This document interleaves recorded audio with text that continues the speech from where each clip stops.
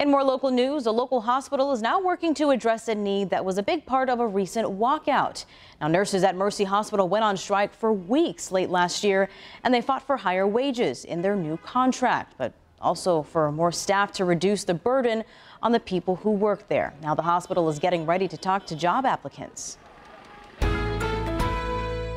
Prospective nurses looking to step into their nursing careers can plan ahead for Wednesday's hiring event hosted by Catholic Health. Buffalo RiverWorks will be the hub for an on-the-spot hiring event for nurses, nurse assistants, and immediate treatment assistants. It really focuses on nursing students. It's a great opportunity for students to get their foot in the door and really start their career with us as they're going through nursing school. Those looking for roles are asked to fill out a short application at chsbuffalo.org/riverworks. The event will take place from 4 to 7 p.m. Appointments are preferred, but walk-ins are also welcome to fill jobs at Mercy Hospital. But right upstairs, we will have the open interviews. We'll have individuals to greet them.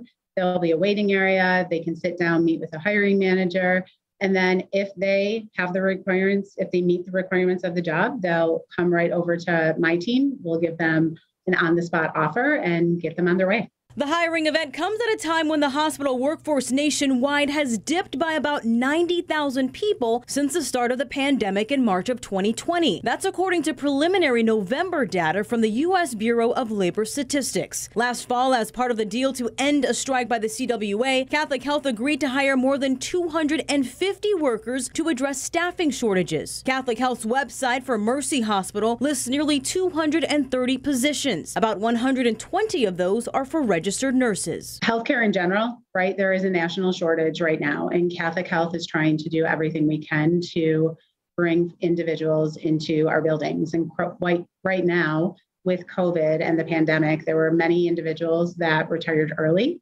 There were many individuals that decided they wanted a different line of business.